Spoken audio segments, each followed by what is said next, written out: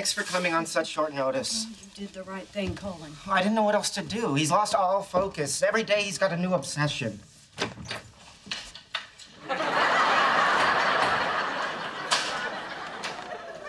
This is a particularly disturbing one. Mommy? Hi, baby.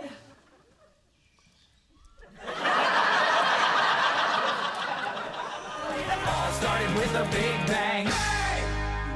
Honey, why'd you get a loom? I was working with luminous fish, and I thought, hey, loom. Mom, what are you doing here? Leonard called me. I know, but why? Because one of the great minds of the 21st century is raising glow-in-the-dark fish and weaving serapes. This is not a serape. This is a poncho. A serape is open at the sides. A poncho is closed. This is a poncho, and neither is a reason to call someone's mother. Really, when was the last time you left the house? I went to the market with Penny. Yeah, that was 3 weeks ago. Wait, then buckle up. In the next 4 to 8 days, she's going to get very crabby. Sweetheart, your little friend is concerned about you. Yes, well, I'm not a child. I'm a grown man capable of living my life as I see fit. And I certainly don't need someone telling on me to my mother.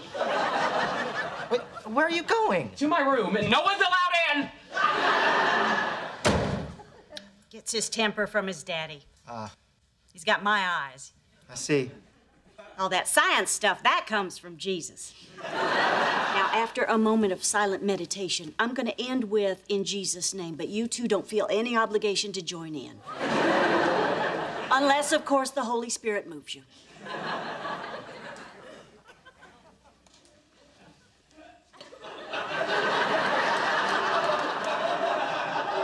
Oh my God, this is the best cobbler I've ever had. It was always Sheldon's favorite. You know what the secret ingredient is? Love? Lard.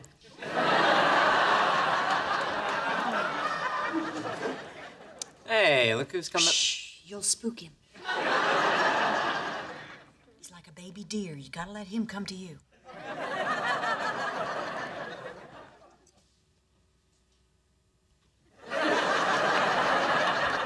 This is ridiculous. Damn it, Sheldon, snap out of it. You're a physicist. You belong at the university doing research, not hiding in your room.